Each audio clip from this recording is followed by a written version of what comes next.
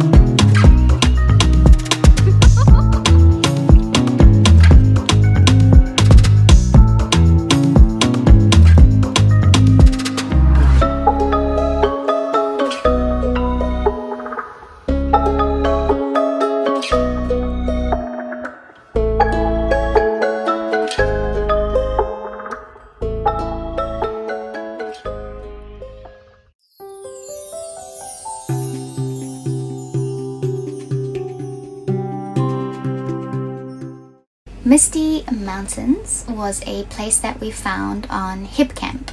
They did have a site that had power and water, so we decided to choose that because we were staying there for 6 days. The trip there was just an hour away from our previous location, which worked out nice because we were driving in the mountain ranges, which was another first for us. It was a bit scary having to go past all the big trucks and other big vehicles, but we did it and it worked out fine. And then when we arrived at the property, that road was way worse, very narrow, very broken down, and lots of slopes right next to the road, so it felt a bit scary driving that, but that worked out okay too. Thankfully no one else was coming from the other direction. The signage that they had there was great, so very easy to follow, so we were able to find our camp pretty much straight away. And when we got there, we parked to have a better look and walk around the area. When we saw the power outlet, we were like, oh god, this thing looks really dodgy. But another plus was that that was not the only power outlet and there was a newer one there, so of course we used that one. We've just pulled up at Misty Mountains and we're at the campsite 1, which has power and water. We think there's water. I'm pretty sure he said power and water, but we're trying to find a good spot to park the caravan at the moment, and I'll show you around.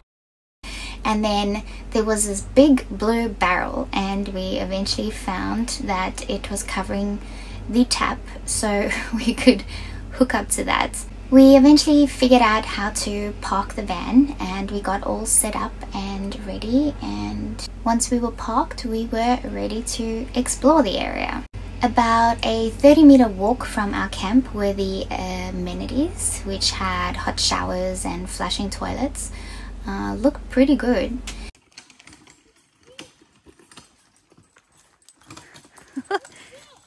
You can be alright going down there?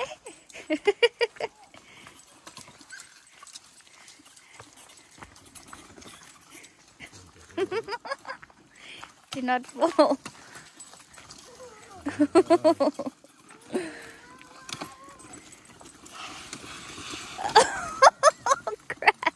And a few meters from that was a camp kitchen, which had a pool table, table tennis, it had couches, it had a TV, it had kitchen stuff, and it even had a little kids playground.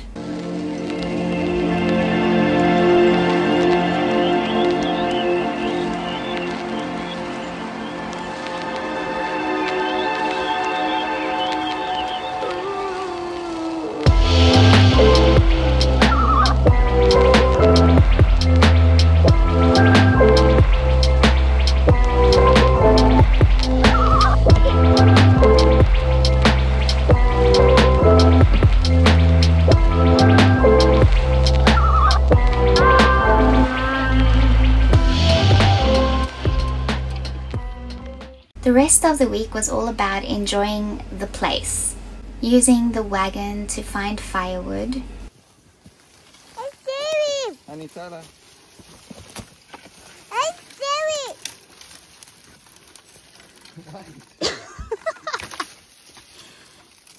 Look at the wildflowers. It's pretty, hey?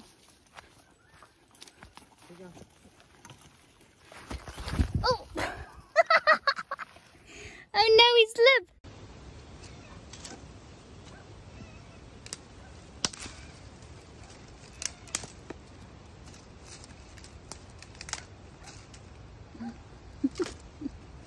Swinging on this epic chair swing, which was practically falling apart, but it was hooked up really well from whoever climbed that really high tree, and was still really fun.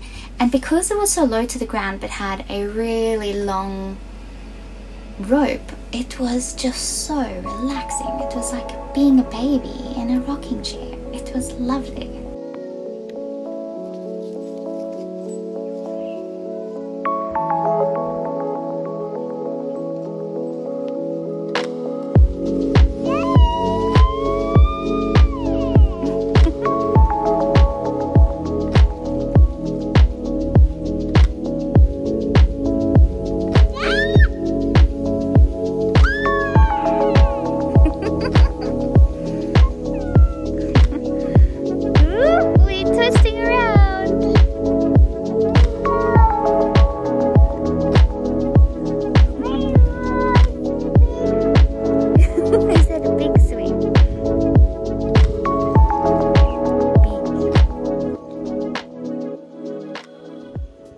We also enjoyed the bushwalking.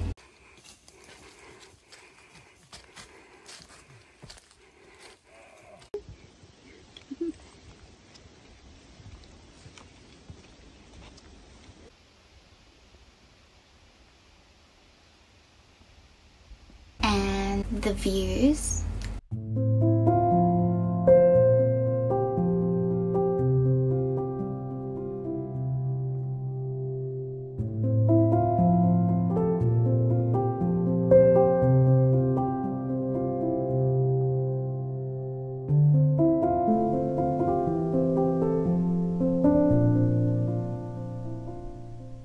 And of course, cooking the marshmallows on the fire.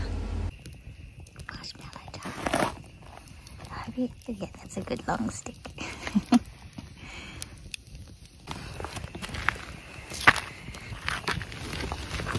Sit like a bushman. How do you have your marshmallows? Like, do you burn them? Or do you like them nice, just the edges brown? Never really done this probably. Serious, you haven't burnt marshmallows? Well, I'll tell you how I like my marshmallows. I just like them brown, just the edges crispy. And then I peel the top layer off and eat it. And then I do it again to the next layer until it's gone. Yeah, you see how the back of your marshmallow is? Oh! Oh no, I didn't want that to happen. Yeah, so you can peel the top layer of your marshmallow off. I'm just trying to get a little bit more brown. No, that's good. This is perfect. That's good. So now you grab the top layer and you just peel it off. Yes. And then you eat that. And then you do it again. You do it again. On the fire. Yeah.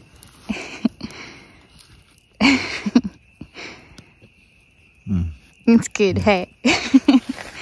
Now, mine's not quite ready.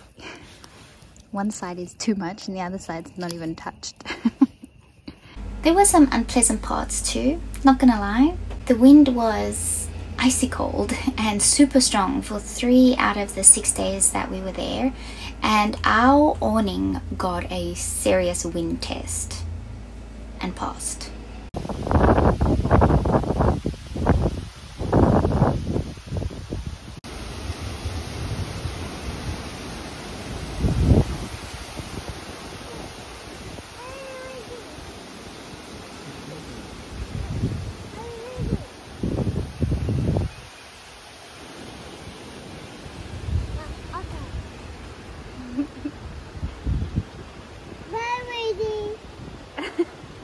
Bye. Bye, Windy. Bye, Mikey. What are you doing with your fingers?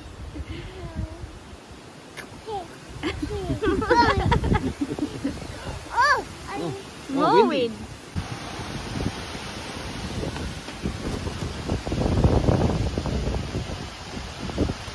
Helena, we're going to see what it looks like outside after last night's windy night.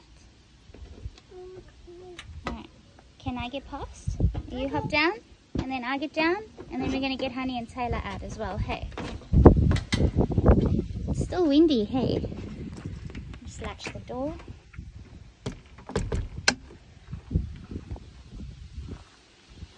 Okay, let him out.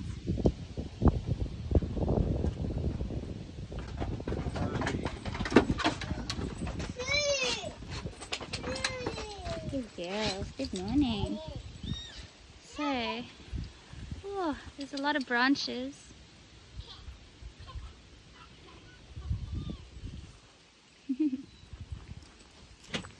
Good morning. Lots of branches, hey Luna. We need to tuck everything outside. The awning still looks good.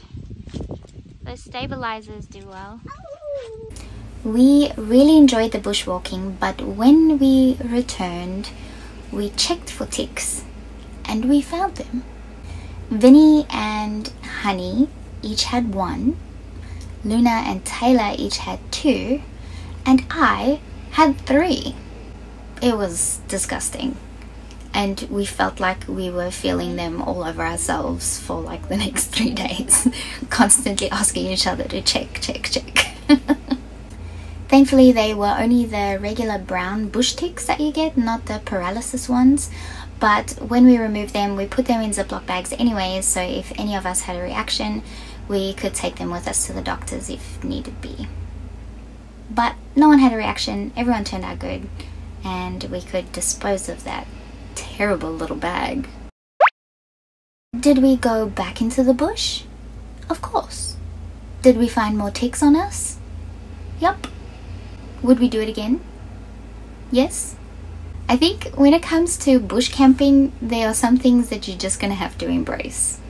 The great things and the yuck things. We then had some friends join us, and they were not afraid of ticks, which is good, because we had a lovely time with them. We went to Cram's farm, and unfortunately dogs are not allowed there, so we had to leave Honey and Taylor behind in the van. But we only went for a short trip. It was just over 2 hours, and we generally don't leave them alone for longer than that in the caravan. The lake was gorgeous. It was so beautiful there, and Luna had a really good time with her friend, as did we with ours. It's always nice to be able to share a camping trip with friends or family when you have them around.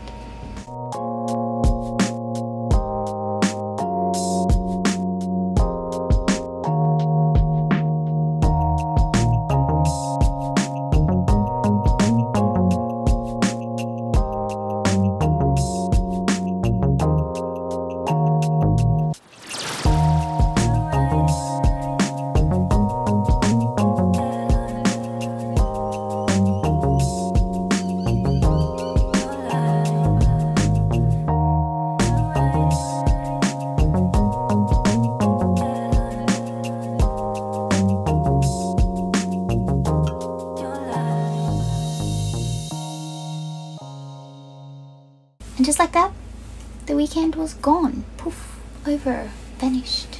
It was lovely being in the mountains, and the property was very well taken care of.